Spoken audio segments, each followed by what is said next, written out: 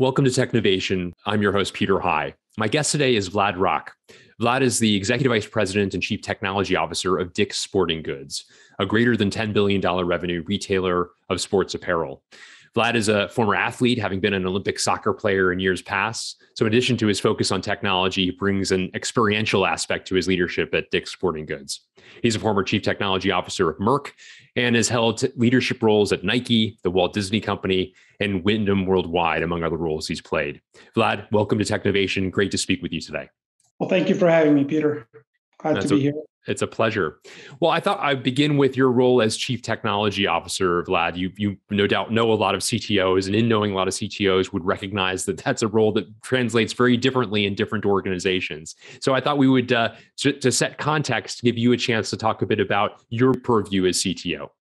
Sure. Well, I have a privilege to lead a team of about 1,000 technology professionals, with about 700 or so the roles being internal. And we are actually helping solve some of the very, very complex industry problems. And I say that because those problems come from quite a bit of scale that we face every day, from 870 plus stores to 5 distribution centers to 1,600 retail partners that we work with, to 150 million athletes and 1 million SKUs and 1.5 billion website visits. So you get the point. There's a lot going on there. And as you permutate and try to solve for how do you understand the marketplace, how do you serve the athletes, how do you support all of our teammates, there's a lot there. We actually do this through all disciplines, from product management to user experience design to engineering, across all of our business domains. And we sit at the table with all those leaders and have a very active seat and shaping the business model, and also then bringing that to life. So we have a full gambit, a lot on our plates, and a lot of exciting work that we do these days. Certainly sounds that way. Thank you for that overview. And I know, Vlad, from our past conversations, that from a strategy perspective, you think about things as inward-facing aspects to your plans and outward-facing aspects to your plans. And I wonder if you could take a moment and describe, first of all, what you mean by those, and then also maybe some examples of each of those, if you would. Sure. I mean, there is an aspect of what we do that requires basics or fundamentals. And when we talk about mastering fundamentals, there are the inward-facing strategies that we have for ourselves. And so when you think about talent, when you think about ways of working, partnering with business, creating a scaled foundation within technology, and then creating a culture, those are the 5 things that are at the forefront of us mastering fundamentals. So in there, when you think about talent, particularly how we focus on career development, how we actually create the culture of one team is a massive, massive focus. And so there are specific tactics and metrics actually that come with that, that help us focus. Similarly, the ways of working, we're in a very, very modern way of working on one end, which is a lean product management. On the flip side, we're learning every day, because doing this across omni channel, across athlete expectations and all teammates, there's a lot of planning and execution that comes into play. So there's a constant effort. So those are some of the examples of internally facing 5 strategies that we have. And as it comes to the outward facing, which is what our athletes and our teammates, and by athletes, those are our customers, and by teammates, those are employees inside DSG.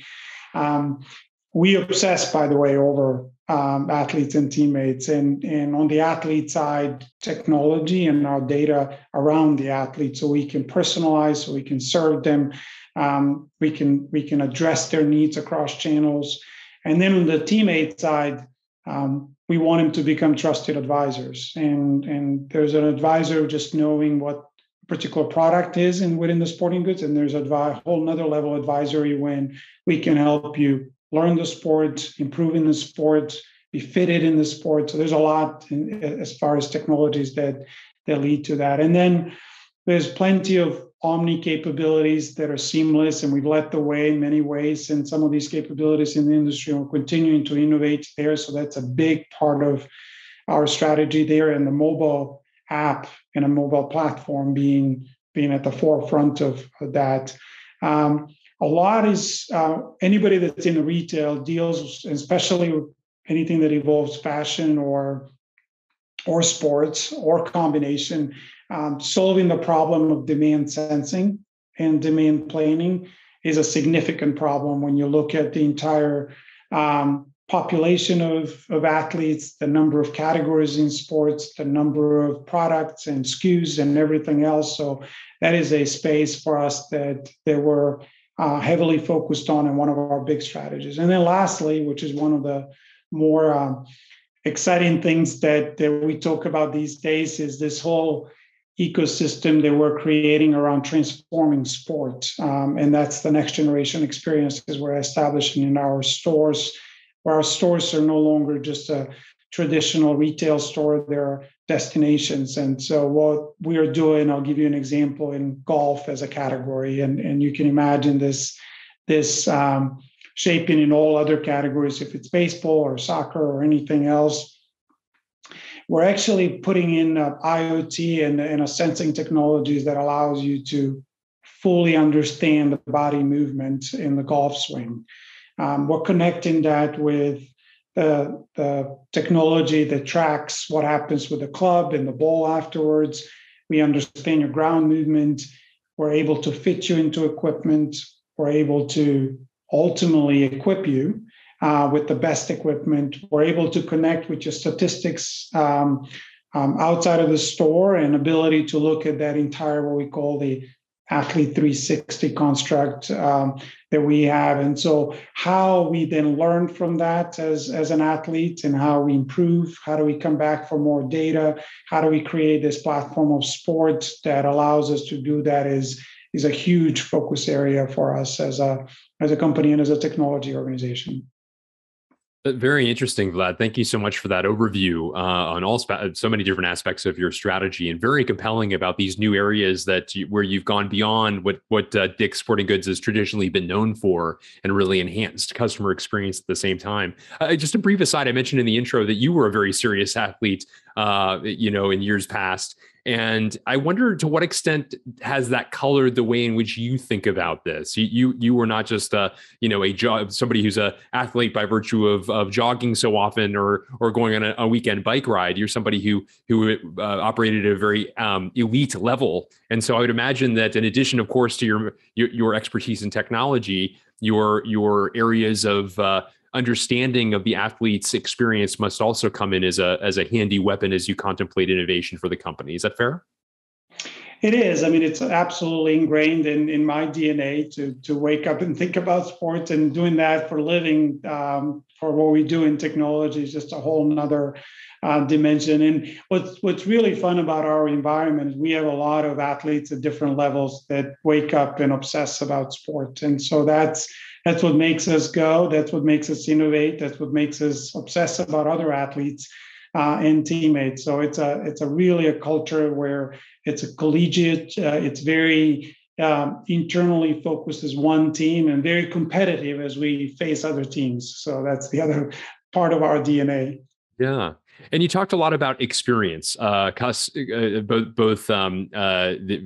in terms of the athletes that you're serving, but also your teammates as well. And I'd be interested in your perspective on that relationship, between those things that you're doing to enhance the experiences of your customers, ultimately the athletes, but also your colleagues as well, your teammates. How do you think about the interrelationship, about the ways in which technology can be brought to life to impact in positive ways, both aspects of that? No, it's a great question. It's a topic that I think a lot of companies are trying to correlate. And there's studies that you can look at over and over and see direct correlation that when the customer is happy, employee is happy. When employee is happy, customer is happy. And we obsess about athletes and teammates at the same time. And what's also happening, this whole world of evolution around data and connections that you can establish through data and experiences, there is a need to create technology that serves both at the same time. So when our athlete shows up with the mobile app in store, with the in-store mode, how our teammate supports them with their app in that moment is an example of that. I talked about trusted advisors and helping athletes be a better golfer, understanding athletes' interaction with technology and a teammate with technology. Going after the same goal is a paramount for us. And so we actually have inside the organization product teams that are focused on the athlete experience, but we equally have the product teams that are focused on teammate experiences. And we treat them exactly the same. We look at them through the same lens. We invest in a similar vein. So those are big things that are yielding results. And then ultimately those teammates on the floor and those teammates in distribution centers, those teammates that are supporting our e-commerce are whenever they are happy, the athlete gets happier. So that's a big part of our vision and strategy. Like that. That symbiosis makes a lot of sense. I also wanted to ask you about the ecosystem that brings all that you've described to life. As I mentioned, this represents a journey outside of the traditional knitting of the organization to new levels of experience and value and interaction with so many people now. And I can only imagine that bringing that all together with the data components associated with it, other technical details that are necessary to breathe life into the plans you've described, it must require an ecosystem not only of the people you have internally, people who are experts in these fields, but also outside of the organization as additional sources of insight and inspiration as well. Can you talk a bit about how you think about the broader ecosystem that you're curating? Sure. We're actually very fortunate to have few forces around us that help us continuously innovate. One is internal culture. I mean, we're very, very innovative, very flexible, very nimble. We have, I mentioned 1,600 partners from Nike to Adidas to Under Armour to North Face to many, many others who demand more from themselves as well as us in the interest of the athlete. And so the way we ideate with them, and our recent partnership that was announced with Nike was a result of that type of ideation and collective thinking of how do we create that platform of sports moving forward. And then there's the rest of the industry and the rest of the ecosystem around us that VCs and startups are bringing to the table that are pushing our thinking on what's possible. And when you intersect all of this with the Industry Revolution 4.0 and what's happening to all of us every day that currently we're seeing and things that are going to become mainstream pretty soon. These are the things that are pushing our thinking every day. And it is a part of our innovation model. It's not one-dimensional. It's actually multidimensional. And it's not just about store. It's not just about online experience. It's not just about a specific moment. It's all of that collectively. So we think about the experience as an ecosystem. We think about the business model as a connected tissue across things. So those are all the things that are making our environment quite interesting and exciting to actually innovate in and be part of. That's excellent. I also wanted to ask you now that as you look to the future, what are some of the trends or ideas that excite you that you think are going to impact the way in which all of us interact with an organization like Dick's Sporting Goods? Sure. I mean, I keep using the term athlete centricity, and it is at the core of a lot of where we see the future. And so when you think about ability to personalize the experience when athlete shows up online or when athlete comes into the store, there's levels of personalization. You can expect some basic things that I think many are doing right now, which is recognizing who you are and offering a specific product that may be relevant to you.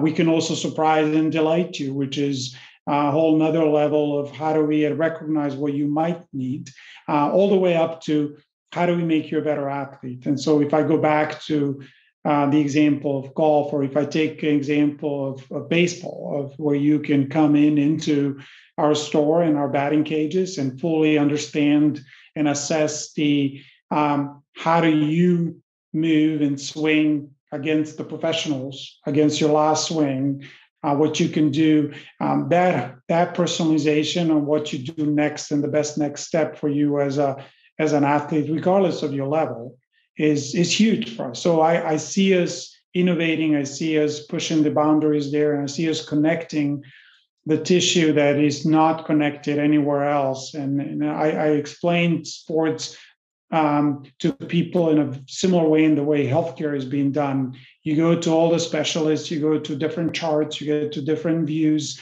and none of that is connected. And when you ask somebody, what is your health like?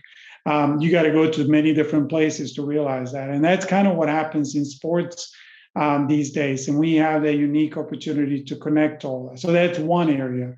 I would say the things that we are really now experimenting around are the whole IoT and sensor based things, an ability to connect the dots between the video analytics to RFID as an example, and understanding of athletes' behavior all the way to the products that they're interested in, the products they're trying, the optimization that happens on what matters from a style, color, to how do we optimize the back of house and front of the house. There's a lot of innovation that's happening there that, and frankly, the whole face recognition and what's happening in their world is going to change how you check out, how you support a particular challenge and an issue. There's a lot there that is pushing our thinking. And the last one I would say is the quantum computing. I think while it feels like it's out there, or like it feels like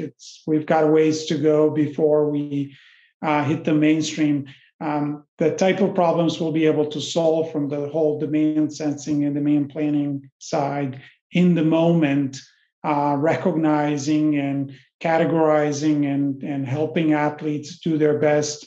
There's a whole other world that's exciting. I think that may sound a little futuristic out there, but I also think that's going to come at us faster than anybody realizes, in my opinion. Yeah, very interesting. What a compelling view or lens into what you see coming around the corner. Well, Vlad Rak, thank you so much for taking time with me today, sharing a bit of your perspectives as the Chief Technology Officer of Dick's Sporting Goods, some of the really remarkable things that you and your team are working on to enhance the experiences, both of your teammates, your colleagues, as well as the athletes who are your customers as well. It's been a great conversation. It's my pleasure, and thank you for having me.